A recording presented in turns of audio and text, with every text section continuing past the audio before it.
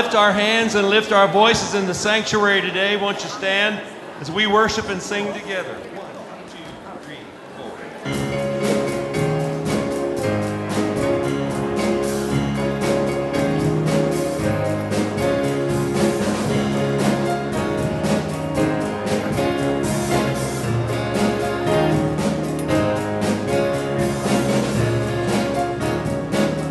We lift our hands.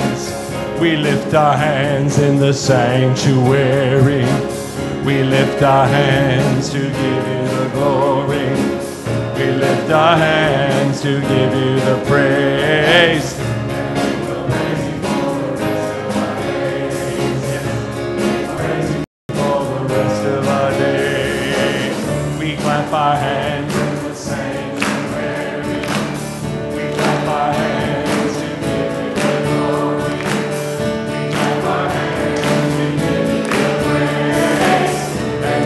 Praise you for the rest of our days. We will praise you for the rest of our days. We sing a song in the sanctuary. Oh, we sing a song to give you the glory. We sing a song to give you the praise. And we will praise you for the rest of our days. We will praise you for the rest of our days. We give you the praise, Emmanuel, we lift up your name. Heavenly Father, coming Messiah, and we will praise you for the rest of our days. Yes, we will praise you for the rest of our days. Jesus, we give you the praise, Emmanuel, we lift up your name. Heavenly Father, coming Messiah, and we will praise you for the rest of our days. We will praise you for the rest of our days. Amen. Would you be seated? Amen.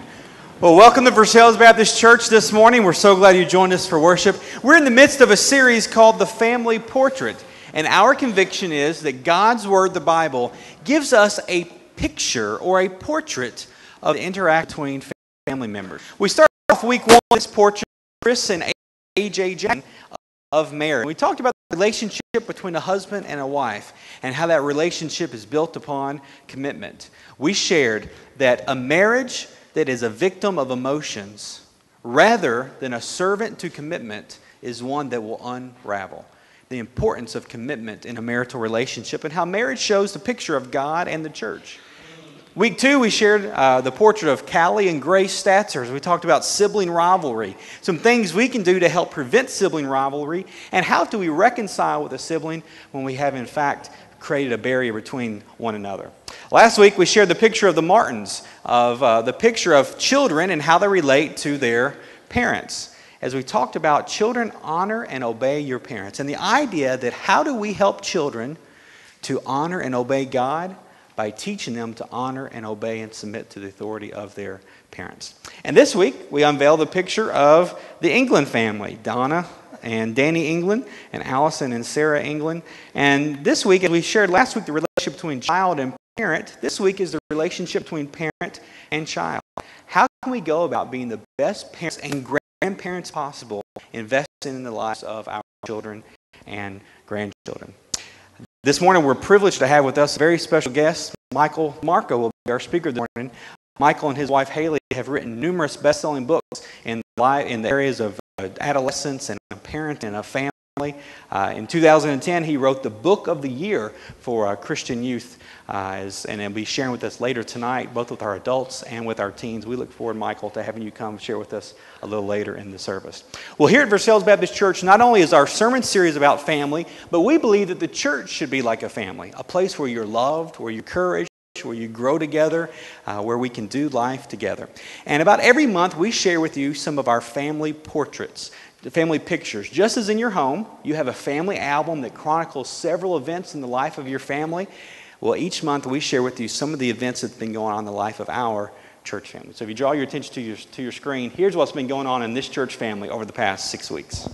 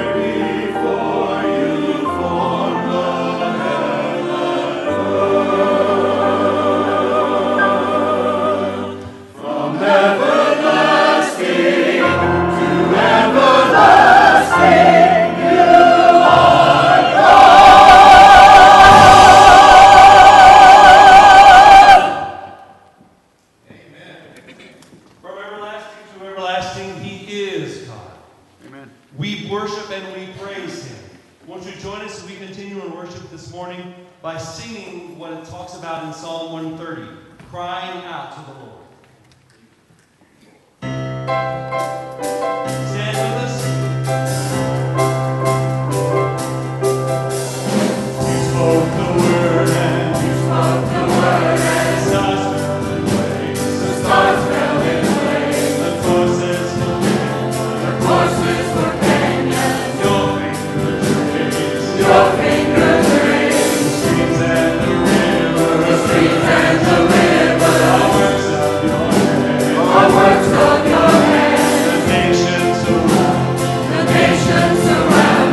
Your years have no end. Your years have no end.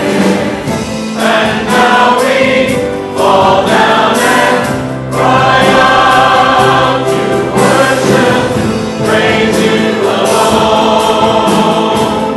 There's none so mighty, none so holy. We cry to the matchless one. Cry out to worship you alone. You spoke the word and you spoke the word and stars fell in place. The stars fell in place. The courses were Canaan.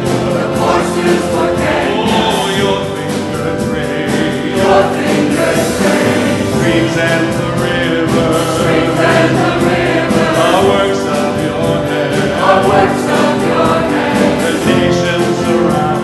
The nations around. Your years have no end. And now we fall down and cry out to worship, praise you alone. There's no mighty, so holy.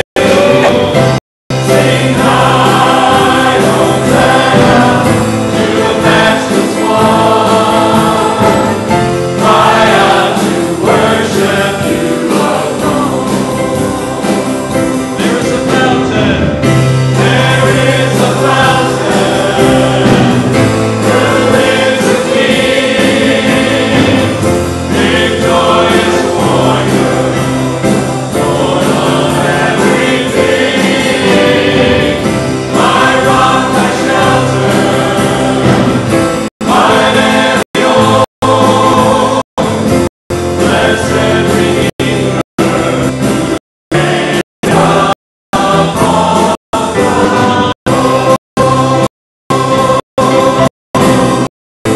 praise you alone. There's none so mighty, none so holy. Sing high, Hosanna, to the matchless one.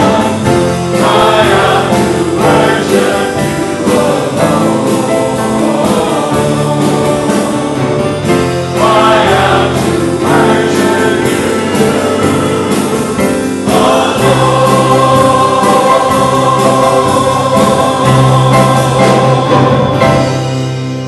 Father, this morning we do cry out to you in worship. We thank you so much that you are a God that we can turn to. We thank you so much for your Son, Jesus Christ, the greatest gift of grace and love that the world has ever experienced. We know, Father, it is through your grace that our lives are changed, that we can reach out to the world. Help us not to lose sight of that, Father, but always to keep your grace uppermost in our hearts and in our lives. In your name I pray. Amen.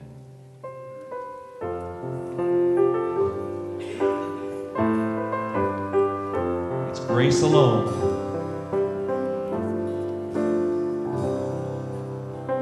Join me now. Every promise we made, every prayer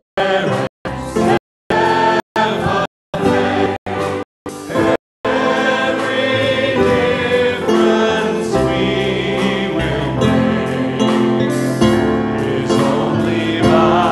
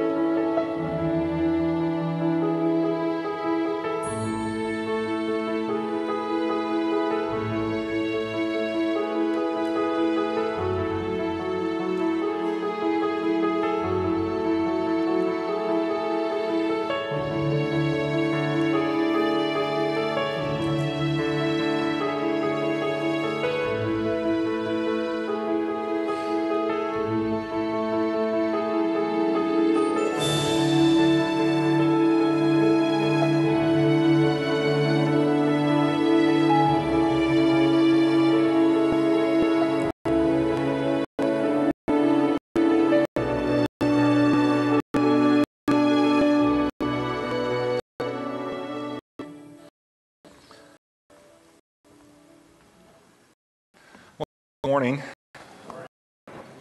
Isn't that funny? All programmed to do that. It starts off in kindergarten, starts in church, starts in the school. A son of an elementary school who was an elementary school for about 18 years. She actually school principal, elementary school principal. I know the response and I'm trained like a dog that hears the bell, that starts to salivate. I'm programmed, as I'm sure many of you are. By way of introduction, as your pastor said, my wife Haley and I have written quite a few books. We have one daughter, which makes it odd to have someone come and preach on a topic of parenting that has one daughter, right? It's like, what do you know? So I'll just get that out in the open. It's for posterity, on video. What do you know? And the fact of the matter is, I don't know a lot, but I'm learning day by day. Parenting is one of those things that is, it's an odd thing in society when you have to take a test to operate a motor vehicle, but you can just show up pregnant and they'll give you the baby and like rush you out sometimes sooner than you'd like to leave the hospital. I know for my wife and I, the nurses would say, "Okay, well, you're about recovered. It was a rough pregnancy for my wife. She went through 40 hours of labor before an emergency C-section, and so she was like, what is the last moment that we can check out?" It's almost like, being on vacation and calling down for a late checkout. That's what we wanted. But that aside, one of the reasons that parenting is such a passionate topic for me is because over the course of the last almost 12 years now, my wife and I have been writing books and speaking to and ministering to teens and young adults. It seems odd to utter this, but over the past 10 years, we've written over 40 books, about three quarters of them for teens and young adults. And so when we got pregnant, and I say we generously, when she got pregnant, we really started to look at what it was to reverse engineer what we had encountered in well over a decade of counseling teens and young adults. And so we started writing, and I started speaking and doing interviews with people like Family Life Today and different folks like that. And what we found was a message that really resonated. Not because it was rooted in experience, because I have very little. Although I was the youngest of 6 kids, I had 4 older sisters, grew up in an Italian-Irish family, so it was very calm and quiet, no tempers whatsoever. In fact, I have a little bit of kinship with y'all. Actually, wait, with all y'all. It's a double plural. And that is, I stayed up late last night, like a lot of you probably. And I have this kinship because I grew up, and my wife grew up, in the state of Oregon, and the very first football game I ever went to was the University of Oregon Ducks versus the Oregon State Beavers, the hated rivalry that's called the Civil War. And this football game that I attended was right after having been in a family with 6 kids. We didn't have a lot of money, and so the very first football game I got to go to was right after I graduated from high school, and it was a Civil War game, and I got the tickets, and it was a raining ice storm, freezing rain. It's one of the benefits of living in Oregon, and in the fall, and it's the last game of the season, and the game ended in a 0-0 tie. It's referred to now as the Toilet Bowl in the state of Oregon, but the coach of that Oregon team in one of the first years of his coaching career was Rich Brooks. And so I have a little kinship with you all, and I suffered along with you the travesty of injustice that happened in Florida in the swamp last night. And so I actually chose to wear black this morning to mourn last night's loss with you. So, what is the purpose of all preamble? Well, the purpose is one of introduction, and it's the purpose to talk to you about what is the purpose of parenting. What is the purpose of parenting? Because if we base our purpose on survival of the parent, like a zookeeper trying to feed the lions, and I'm going to go in and I'm going to care for the lions, and I'm going to care for the tigers, and even the monkeys, and they pick up things and throw it, and you got to duck, and ultimately I care for the animals, but if there's one creature that's going to exit that cage alive, it's going to be me. Okay? If your purpose is survival, you're going to have a different approach to parenting than, say, someone that wants to live sacrificially, and they want their child to have everything they didn't have, etc. But instead of doing kind of a slow reveal to you this morning with this aha moment or a gotcha moment, I'm going to flip things on its head, and I'm going to tell you exactly what you're going to hear ahead of time.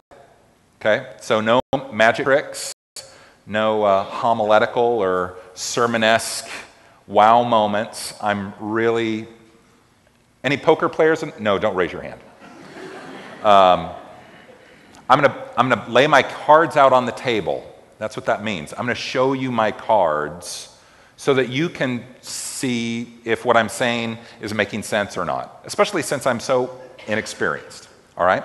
So what I'm gonna submit to you this morning is that parenting, the purpose of parenting is discipleship, okay? For those of you, my wife loves taking notes. I despise taking notes. I absorb more if I just listen and watch than if I'm writing. But for a lot of you, writing helps. So the purpose of parenting is discipleship. That's my theorem or my hypothesis that I'm going to try and prove to you this morning. Secondly, I'm scanning the back wall for a clock. All right, I'll use mine down here. Otherwise, I'll go all night. Actually, I can't go all night. I'm speaking tonight back here at 6. So the purpose of parenting is discipleship. And yes, I'm a little ADD. Secondly, what we define as discipleship, or what we think discipleship looks like, tends to be wrong. And that is, how do we discern or tell what a disciple looks like? And that is by their fruit, by if they're fruitful. So that's the second point.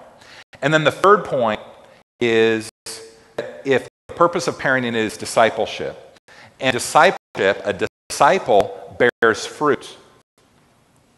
The third conclusion is this, that a child cannot be what they cannot see. A child cannot be what they cannot see. So, what I do now is read for you from what I believe are the most important parenting verses in the Old Testament. And that's found in Deuteronomy chapter 6. And starting with verse 4, it reads this: "Hear, O Israel, the Lord our God, the Lord is one. You shall love the Lord your God with all your heart, and with all your soul, and with all your might. And these words that I command you today shall be on your heart. You shall teach them diligently to your children, and shall talk of them when you sit in the house, and when you walk by the way, and when you lie down, and when you rise. You shall bind them as a sign on your hand, and they shall be as frontlets between your eyes. You shall write them on the doorposts of your house and on your gates." Deuteronomy chapter 6. So, here's the thing. In Western culture, where we live, we love professionalizing things. We love professionalizing things. So, if we have a leaky pipe, who do we call? Plumber, yeah. I invite participation, it's okay. If we have a problem with our lights, we call an electrician. If we have a problem with a sick or dying tree in our backyard, we call the tree guy. If we need the septic tank pump, you get the picture. Well, when it comes to discipling our kids, we tend to say, well, I'll take them to church, and I'll give them to the children's minister or the youth minister, and just pick them up and hand them to Kevin and say, here, fix them, right? Or make them see Jesus.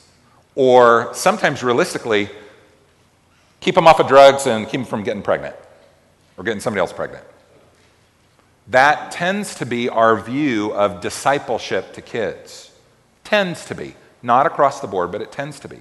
But here's the problem with our professionalizing of society, when we can hire anybody to do anything at any time. When we start to view discipleship as something that we can farm out as parents, what we start to do is we start to live the lie of that I'm not discipling my kids. They're doing it. And here's the realistic truth. No matter what you believe about discipleship, this is true. that you are discipling your kids.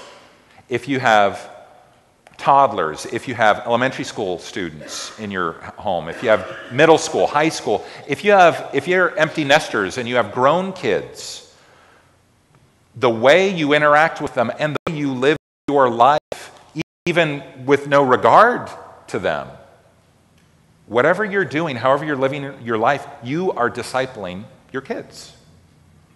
Because Jesus and his disciples, Jesus didn't farm out discipleship to those men, right? He didn't give them things to read and homework assignments. They copied, they became imitators of Christ. So, whether you like it or not, whether you open your Bible or not, whether you fall to your knees with any regularity in prayer, or not, you are discipling your kids. Now, discipleship is a scary word to parents because we like to professionalize. We might feel comfortable reminding our children daily about personal hygiene, but we don't necessarily remind them every day about, did they read their Bible? Did they pray? Did they practice not physical hygiene disciplines, but did they practice spiritual disciplines? But let's first, now that I've kind of laid my cards out on the table and I've proposed to you that parenting is discipleship, let me just address maybe the elephant in the room for some of you, saying, well, but if parenting is discipleship, what about all of us adults, and we have a minister to adults, and we have Sunday school or life groups or community groups, whatever you might call it here in your congregation? Well, what is that? Could I submit to you today that discipleship, as the church knows it, is really just a form of reparenting? Discipleship for adults in the church, in our church context, is really a form of reparenting. We're relearning, or we're learning for the first time because our parents didn't tell us this or teach us this. We're learning who God is and who we are with and without him. Because that's what discipleship is learning who God is and learning who we are with and without him. So all of you that are in discipleship classes right now, what you're really learning is you're learning who you are as a child of God, right? We throw that phrase around a lot. So for you that have children still in the home, submit to you, and I've used the phrase 3 times now, so it's on the shelf. I won't again. Once again, I think out loud, so I apologize. This is maybe one teacher as well. Pull in the say what we think. So here is, and I lost my train of thought. That's why it's a danger to have an ADD guy.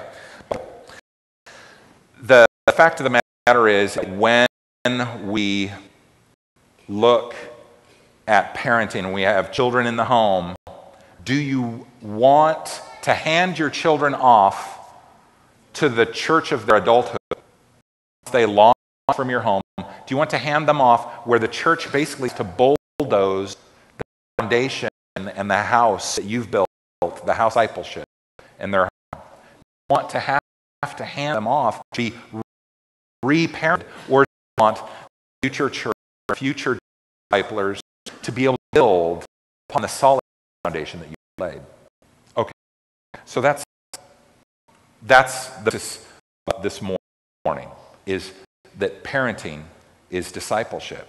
But what do we normally do in place of that? If that's not what's happening in our families and in our churches, which I believe it's not.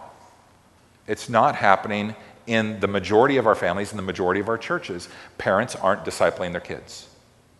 So what's happening? What is replacing this sort of parenting as discipleship mode or method? Well, I think that there's 2 false gospels that we have adopted, especially in America. And the first is the humanistic gospel of parenting. The humanistic gospel of parenting says that the goal, the purpose of parenting is to raise well-mannered, well-behaved, good citizen, or maybe even patriotic, with an emphasis on good citizenship with an emphasis on patriotism, good, quote-unquote, good kids that are good contributing members to society. That's the humanistic gospel of parenting. Now, why is that humanistic instead of centered around the gospel of Jesus Christ? Well, it's because it's basically a performance-based view of parenting. If my child performs to this level, then my job is done. And this comes into if they're not robbing people, if they're not breaking the law, if they're courteous, if, such a good child, then our job. But the Apostle Paul refers to all of his accomplishments and all of his law-keeping and his humanistic and even ultra religious accomplishments. He refers to them as filthy rags, because all of the good manners in the world, all of the I voted the right way, I tie the right way, I do all the things, all of the bliss for the good child that grow good adult, none of that will save you. None of that will save you. Now, things, but those ends for our parenting, guess what parent we're going to evolve into? We're going to evolve into the graceless parent. The Bible says that there is no one righteous, not one. The humanistic gospel even comes out in words like this.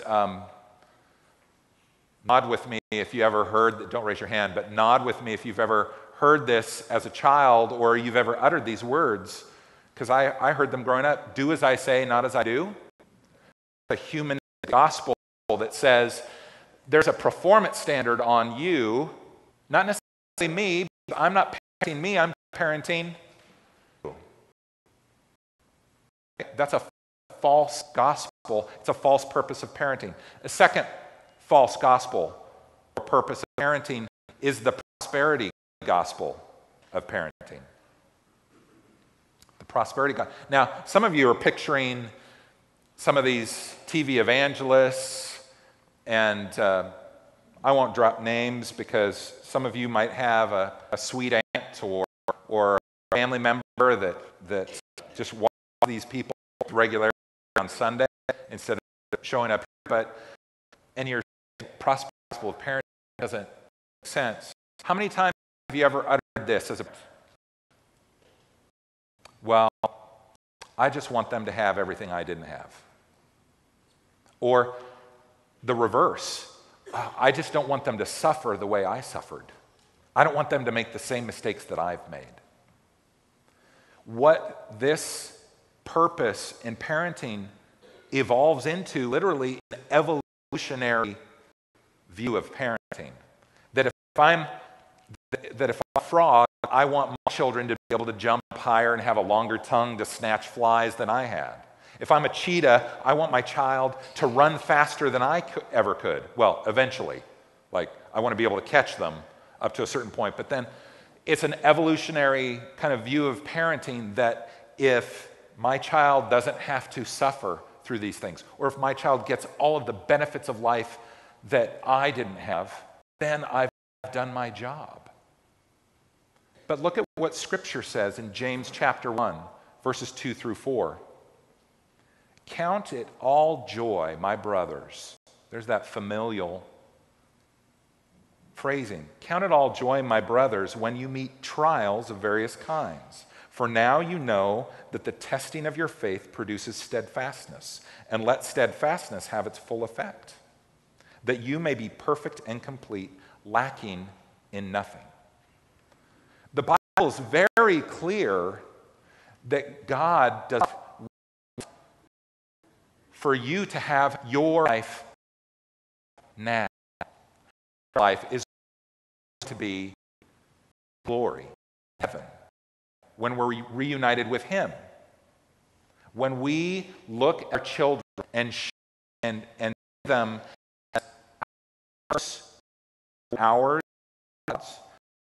children, and we want to live vicariously through them, to have them throw for more yards than before, and make it into a game when we even make it on the bench. That way. Or we view our children as, I want to rescue them from every impending doom or possible disappointment or aspect of suffering. What we're really doing is we're saying to God, God, you can't use suffering in my child's life for their good. You're saying, God, my life and the things that I didn't accomplish, my life has less value than people that accomplished things that I wanted to accomplish. That's what you're saying. So you're saying to God that the purpose of life point then, well, it's been useless, that He's wasted your life. Or maybe you not blaming it on Him and you're just saying, well, I've wasted my life and I don't want my son to waste my life. I don't want my daughter to waste her life.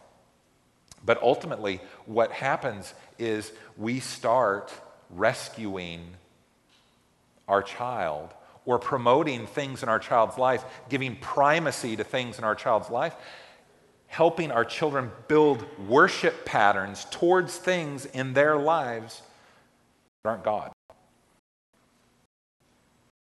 Another verse, a couple verses from Romans chapter 5 on this breakdown, this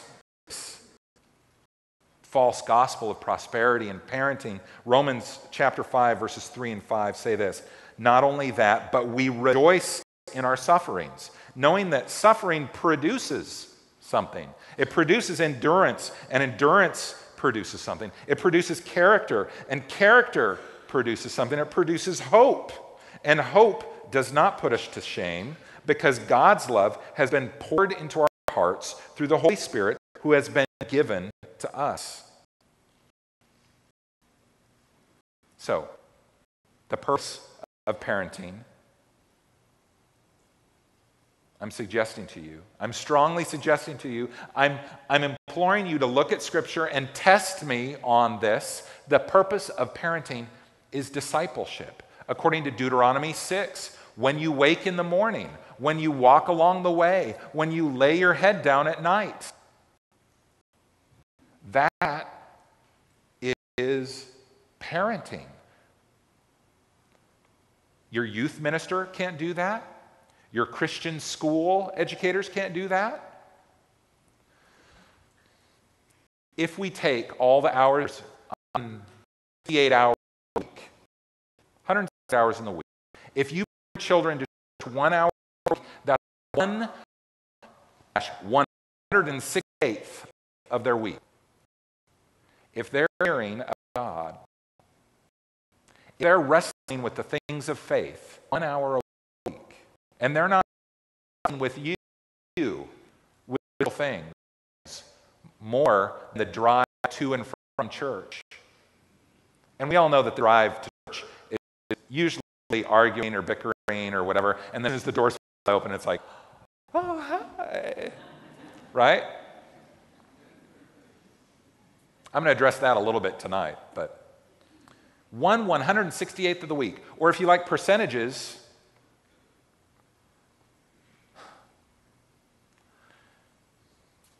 we're really talking about 1%, less than 1% of their week. 30% of your child's and your children's weeks are in the school, public school or private school, 16%.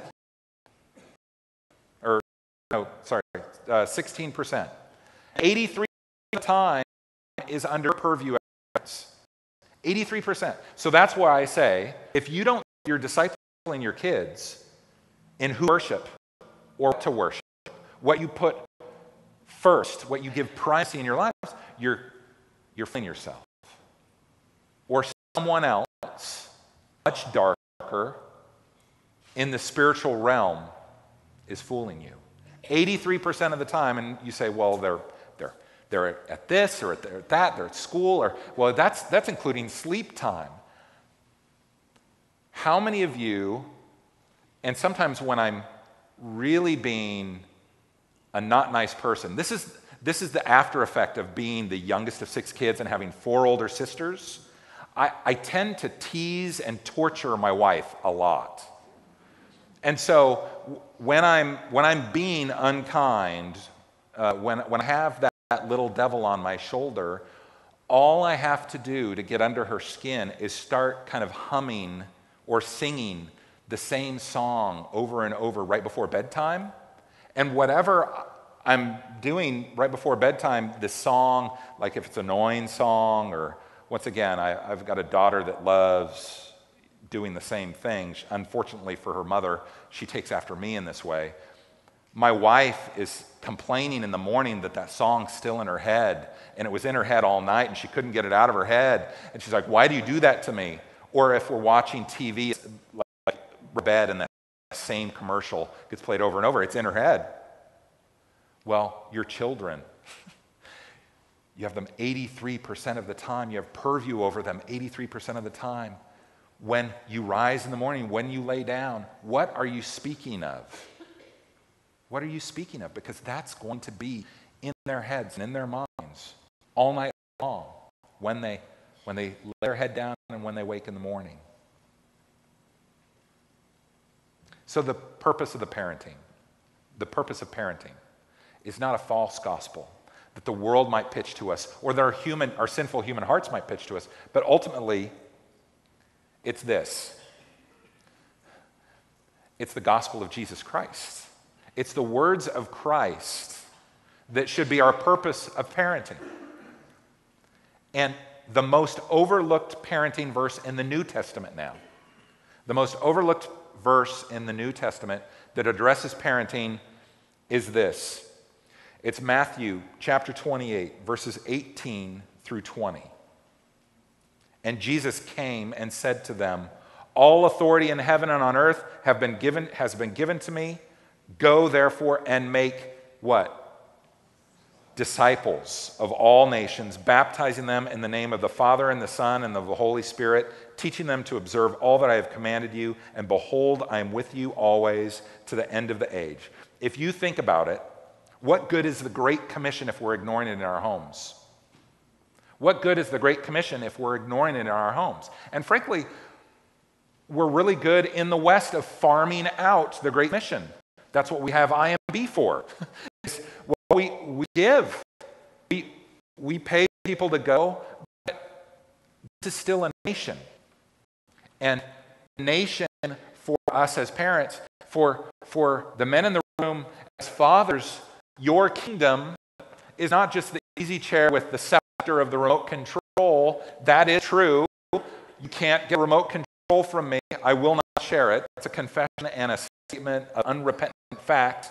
But ultimately, I need to win over my family for Christ.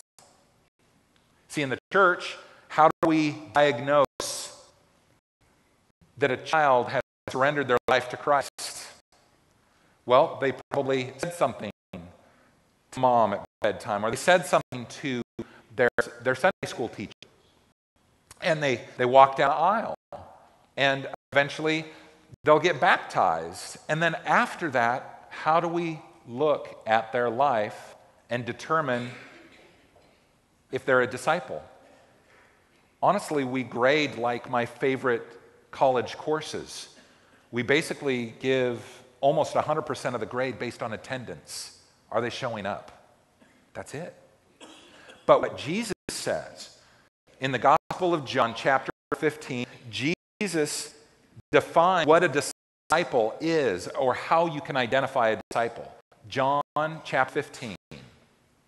There is no better book and chapter of the Bible to look at discipleship and how you should define and identify who is a Christian and who's not. John chapter 15. And I'm going to start with verse 1 and go to verse 9, and then I'm going to jump to verse 26 for those of you that like the GPS and know what's coming. I am the vine, my Father is the vine dresser. Every branch in me that does not bear fruit, he takes away. And every branch that does not bear fruit, he prunes, that it may bear more fruit. Real quick sidebar. If you're a tree, you have branches, and someone comes along and prunes your branch, you're a tree and you have the mind of a human, but you're a tree. Does pruning feel good to the tree? No. To the tree, prosperity is growing big and wide, like the oak, and the branches reach higher and they cover and they create shade.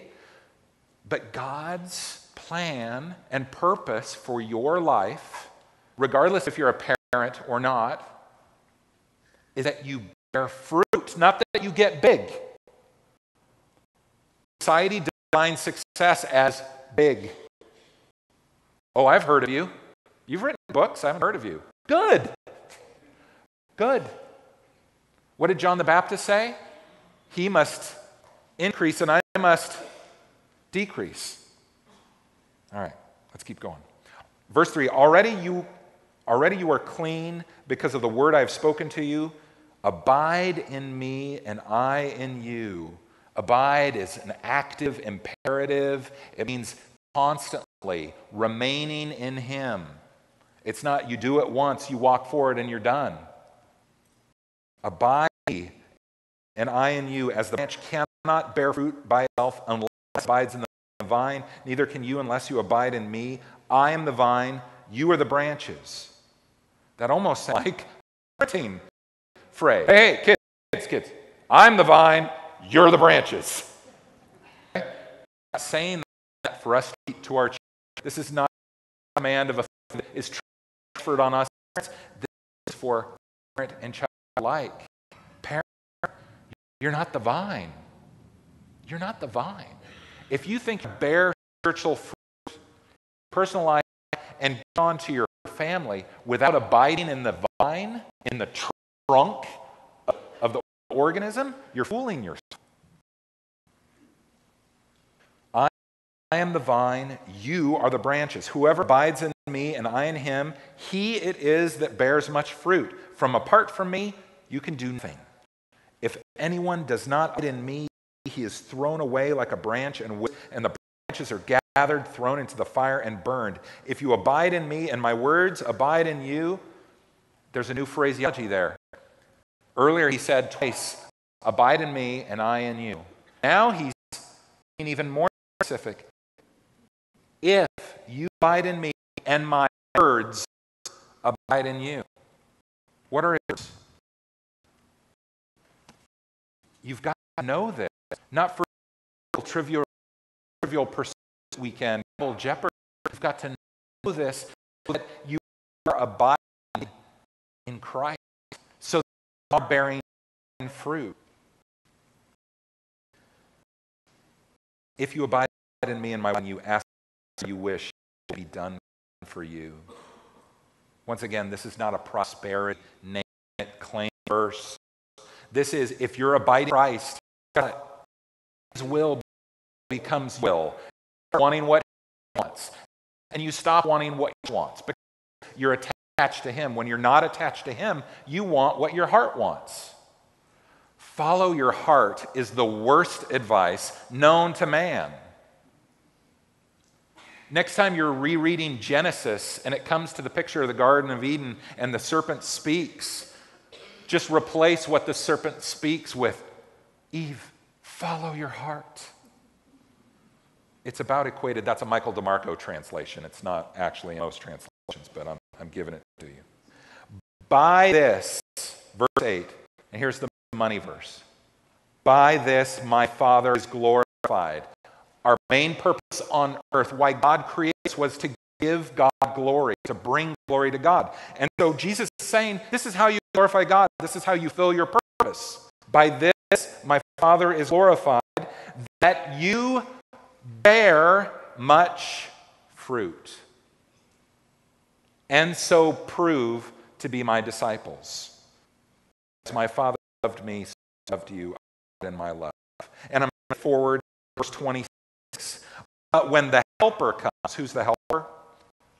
The Helper is the Holy Spirit, because Jesus is still walking in physical form. He's not left his Helper, the Holy Spirit yet. But when the Helper comes, this is foreshadowing, whom I will send to you from the Father, the Spirit of truth who proceeds from the Father, he will bear witness about me. And you also will bear witness. How? Because you have been with me from the beginning. The Helper, the Spirit, bears witness to God by helping us bear witness to God. This is my words. And that is through us bearing the fruit of the Spirit in our lives. The fruit of the Spirit. What is the fruit of the Spirit? Galatians chapter 5. There's 9 aspects of the fruit of the Spirit. It's not 9 fruit. It's not pomegranate and kiwi and lemons and, well, lemons, a sour fruit of the Spirit. That doesn't make sense. But it's not 9 separate fruit. It's 9 aspects of the fruit of the Spirit. Love, joy, peace, patience, kindness, goodness, gentleness, faithfulness, self-control. 9 aspects of the fruit of the Spirit. An orange is what? What color is it? Orange. Okay. Is it sweet or sour? Most of the time sweet. Okay. Is it soft or hard? Is it soft? It's softer than an apple, right? It's soft. Okay. It's fragrant. All of those are aspects of one fruit. If you are abiding in Christ, you will have the fruit of the Spirit in your lives. Do not believe the fruit of the Spirit is like some DISC personality assessment or Myers-Briggs personality test, where, well, I'm ENJ, or I'm an otter, or I'm a golden retriever, or I'm good at this, but I'm not. I was born kind, but I wasn't really born joyful. Or, well, I'm good at this. No. An orange is an orange. An orange is all these things. So when you have the fruit of the Spirit, when you're abiding in Christ, that means you're loving. That means you're joyful. And yes, that means you have self-control. Does anyone feel like they have mastered and are 24/7 the fruit of the Spirit in their lives? Don't raise your hands, because I will tackle you. No, because we can't do it apart from the vine. When we show the fruit of the Spirit in our lives, it's really Christ being shown through us. It's not us. We're not doing it. So what does this all have to do with parenting? Oh yeah, discipleship. Making disciples, the Great Commission. When you're living a life that is growing the fruit of the Spirit. And this is also a tease for my time tonight.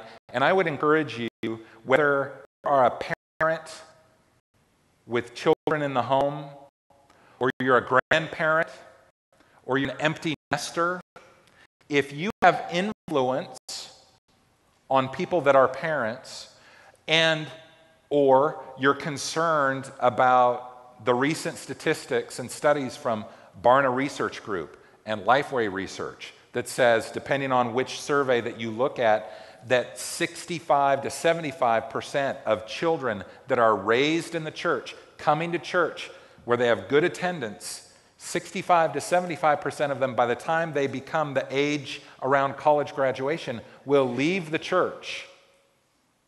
If you're concerned about that statistic, please come tonight. Because I'm not going to be just talking about parenting advice to change behavior or modify behavior, have a new by Friday. What I'm going to be talking about is how we as families and as a church family and a church congregation change the tide. If you're concerned at all about that, you're going to hear a little bit more about this tonight. But once again, I'm a tree and I'm bearing fruit.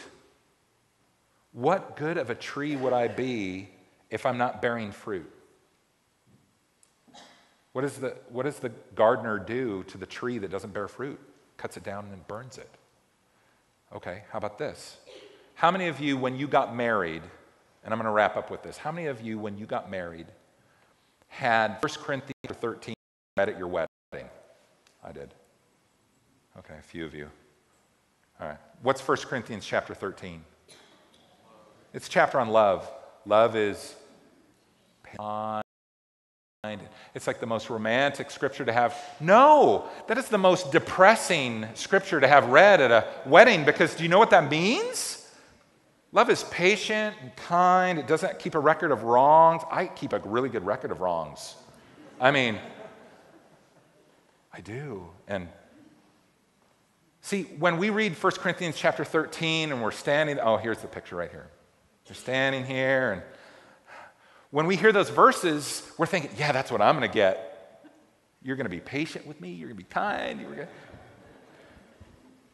But when the tree, when God in heaven provides the wind and the sun and the rain and, yeah, the fertilizer of life to help us grow, and he prunes us to grow fruit, the fruit is not for the tree to eat.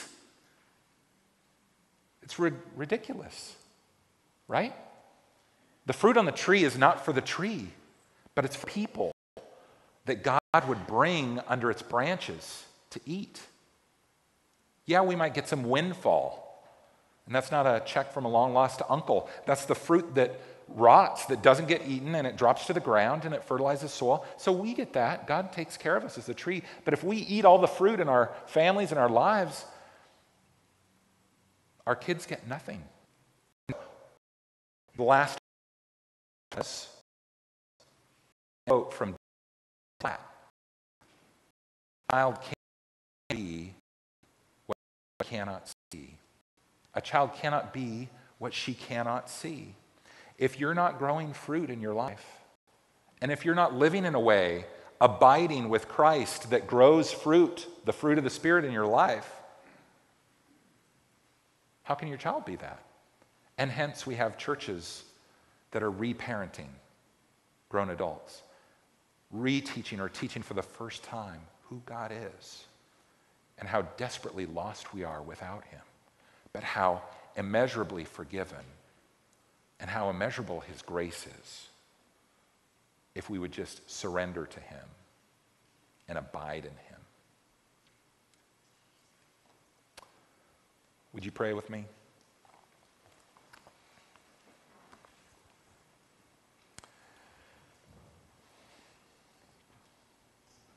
Heavenly Father, we call you Father. We are children of you. Your word in Exodus says, honor your father and mother and you will have a long life. But Father, some of us, as grown adult children, are not honoring our fathers and mothers. Honoring our father and mother does not stop upon high school graduation, Father. We confess this. We realize this. We don't want to be fooled. Father, for those of us that have children in the home, help us to turn away from a prosperity gospel of parenting that says that we must give them everything that we didn't have, or we must keep them from suffering the way that we suffered. Help us to remember the story that your son told of the prodigal son, that there were two sons in that story.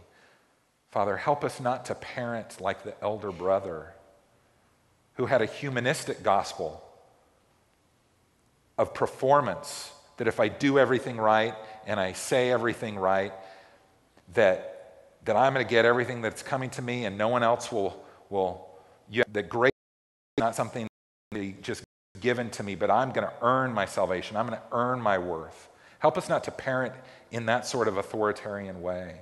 But Father, like the prodigal, help us not to parent in a hyper-permissive way that lets the child run off and do whatever they want.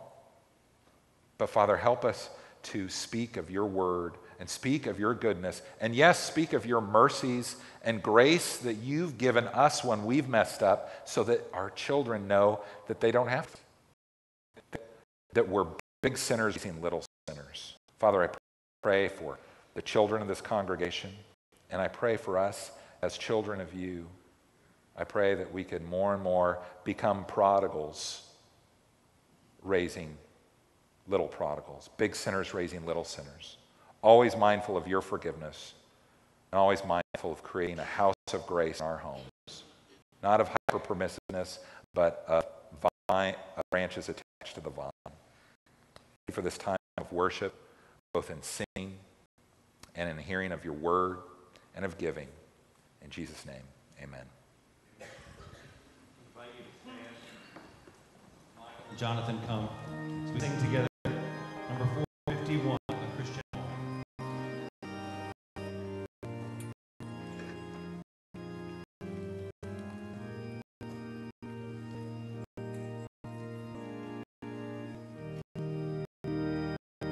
Oh, give us souls built firm upon the Savior, where Christ is head and counselor and guide, where every child is taught his love and favor, and gives his heart to Christ the crucified. How sweet to know that though his footsteps waver, his faithful Lord is walking by his side. Oh, give us homes with godly fathers, mothers, who always place their hope and trust in him, whose tender patience for one never bothers, whose calm and courage trouble cannot dim. A home where each finds joy in serving others, and love still shines, though days be dark and let's remain standing for our offertory prayer. Let's pray. Good morning, Lord. It's just so wonderful to be in your house on this just beautiful, beautiful Woodford County morning that you have prepared for us, God. We have so much to be thankful for. We're so blessed. And I'm just so thankful to be part of this family here at BC. I thank you for this series that Michael's prepared for us on just learning how to become better members of our earthly families and of our heavenly families. Thank you for Brother Michael DiMarco's words this morning on how to be better parents. And just this nugget of truth, parenting is disciple, and our primary purpose should be to help our sons and daughters to become like you, and to help them find the way that you have for them, God. And now as we come this morning to bring tithes and offerings to your store, God, I just pray that each one of us would fully realize that all good things come from you, and all we have we owe to you, and that we would just find great great joy this morning in even giving back just a portion. And I pray that it would be used for your glory. In Jesus' precious name, amen.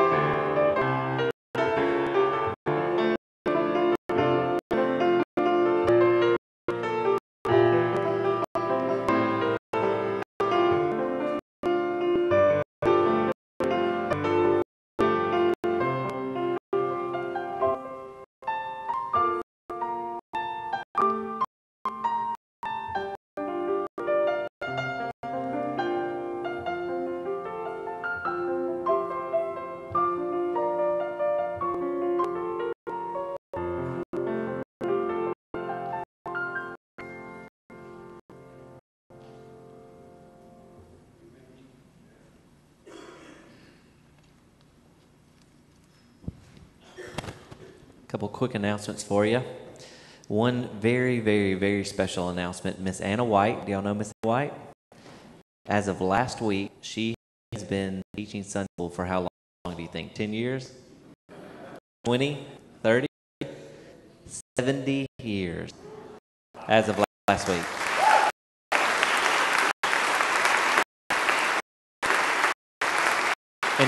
And she doesn't want the attention. I want to give her attention and honor her service to the Lord. She has done that humbly and still does it today. Thank you, Miss Anna, for serving the Lord, especially through our small group ministry school. Thank you. Also, don't forget about the parenting seminar tonight at 6. There will be something for every age. If you have children, of course, bring them. Between 6 and 7, there's something for every single age. And then Michael DiMarco will be with the youth starting at 7. Also, if you're a first-time guest, if you're any guest, we are so grateful that you are here to worship us. I hope that you felt as you came. And if you're a first-time guest, though, we would like, was that me? We would like you, want to get your attention. If you're a first-time guest, we have a gift for you. Go right through these doors to our connections desk. It's straight back. You'll see people standing there. And we have a gift for you. Also, if you have children, we have a little gift for them too if you're a first-time guest. So great you are visiting with us today.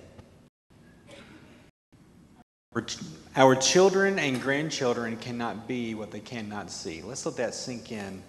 Our children and grandchildren cannot be what they cannot see. Let us be encouraged to be those models for our children and grandchildren in their lives. so that they may be followers of Christ. Michael, thank you so much for sharing with us. Michael DiMarco is going to be at a table out in the foyer as you leave today. He's got numerous copies of some of his books available if you'd like to browse through those, or if you'd like to purchase one of those today. He'll be making his way out there briefly in just a brief moment so you can meet him and encourage him as you do that. And please come back tonight as he gets more of kind of the nuts and bolts on how to the how-tos of being a parent who disciples their kids. Tonight at 6 o'clock. And if you have a teenager, if you know of a teenager, encourage them to be here at the student ministry tonight as Michael will be sharing a bit about relationships among teens, especially in the realm of dating. Look forward to that. Well, it's been an exciting time all around the office in the past little bit with our staff. Lots of celebrations around. Kevin, I think he's up in the zone area. Is that right? Yeah, Kevin's up in the zone area this morning. But they recently closed and moved in on their new house. And I heard that they had already unpacked, which is a huge celebration, and have a contract on their house in Bowling Green. So that's a big praise in their lives. Recently, me and a colleague were commissioned by the governor of Kentucky to write a celebration for their anniversary. And that celebration this Saturday, and his colleague orchestrated that. And this week, Jonathan and Reagan Berry will be going on a very special trip. They were chosen recently by Senator Mitch McConnell to be our representative from the state of Kentucky to the congressional adoption ceremony, the Angels of Adoption, as each state gets to send representatives to be part of that celebration. And they're going to be our ambassadors, not just from Versailles Baptist Church, but ambassadors from the state of Kentucky as they get the chance to go to Washington, D.C. this week as the senator's guest. And so we just celebrate. And I'm happy to have this great guy working on our team. Celebrations all around.